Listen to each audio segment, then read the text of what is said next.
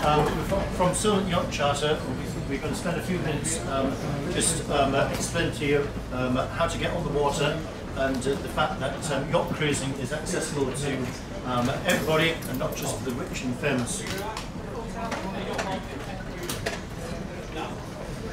Okay, so many years ago, sailing in the North Sea, sailing into one of the harbours, the old instructor that I was with said to me, look at all the people on the pier. Every single one of them will be watching your boat, looking at you, thinking what adventures you had, where have you been, and want to be on the boat. Most people think yacht cruising is inaccessible. And Helen's got another similar story that she wants to explain. When I used to be in the south of France about 25 years ago, I used to think that, again, these people sitting on the back of the boat having dinner, it was absolutely marvellous.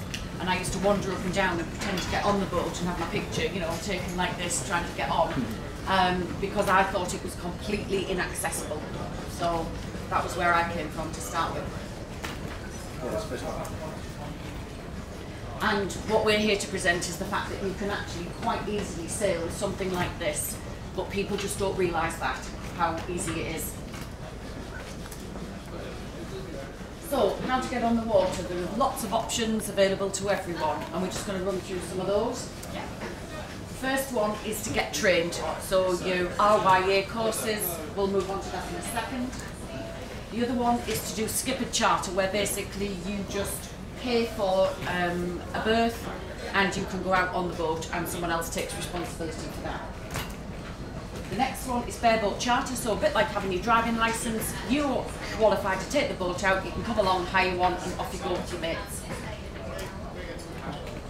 And the other option is also buy your own boat, which is, you know, there's plenty on offer here today.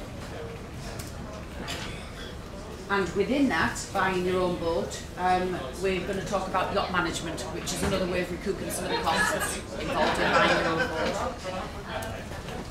Okay, so training.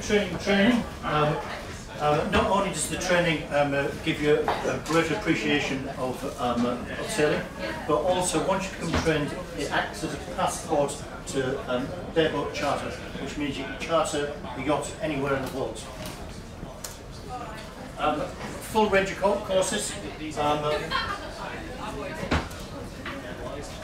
So the RYA have lots of recognised courses, and the benefit of these courses is they are progressive, they're structured, and they are fully supported, not only in terms of literature, but also by the RYA.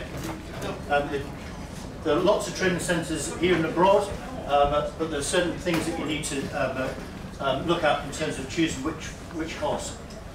So the location is probably one of the key aspects of choosing which training centre. So choose a training centre that's got the aspects of sailing that you're interested in, particularly tide, commercial vessels and the harbours. You don't want to, you shouldn't train in the Mediterranean should you wish to sail in the zone, because the Mediterranean is no tide, so while you're training it's best to have those aspects as part of the training. Think about the quality of the boat that you're going to be trained on, and also think about the learning style of the instructor. Make sure that the learning style is similar to the learning style which you require. Okay, skipper charter. Oh, my head's been cut off on that picture, that's not very good. Skipper charter is basically where you pay for a berth. You can pay for a double berth or a single berth. And you hire the whole boat. If that's not coming out very well, I think you can either hire the whole boat or a cabin.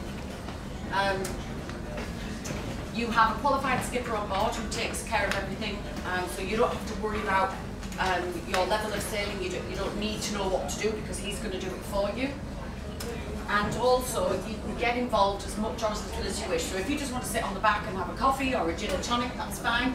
If you want to learn what to do and you know what this winch does and what that yoke does, it's very nice introduction to sailing. And very, very cost effective. We run our weekends and there are other weekends available from around £200 a person. That often includes your food, your entertainment, your accommodation. You can't stay in a hotel for that for the weekend. and everyone likes going away for the weekend. So again, this business of you think it's not accessible, it absolutely is. You just need to know about it. Okay, so bareboat charter is the next area we want to talk about. So the bareboat charter is where you hire the whole boat. You need obviously to be qualified in order to hire the boat, and you need to have gone through the training, and you need to get at least the day skipper certificate with experience, or the coastal skipper.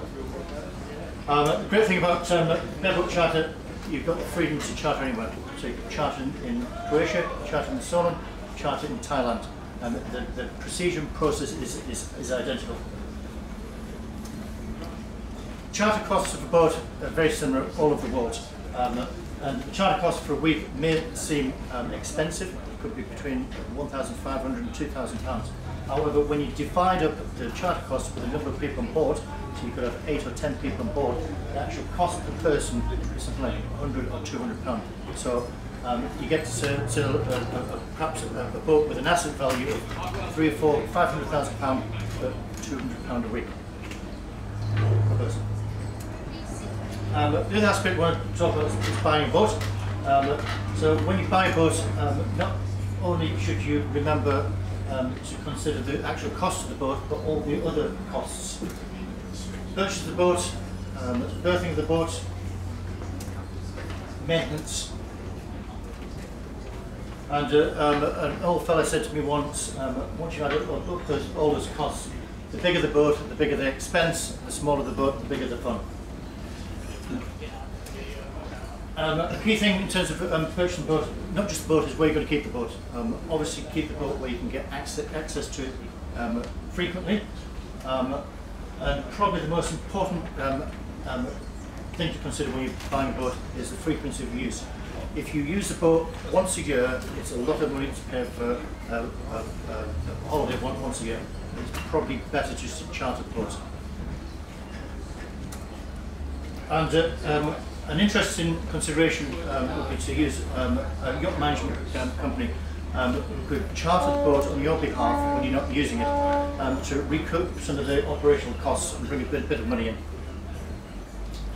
So, hopefully, we've demonstrated that yacht cruising is accessible and available to everybody. And now it's over to you guys. Adventure starts with you. Thank you very much for listening. Thank you very much. Thank you.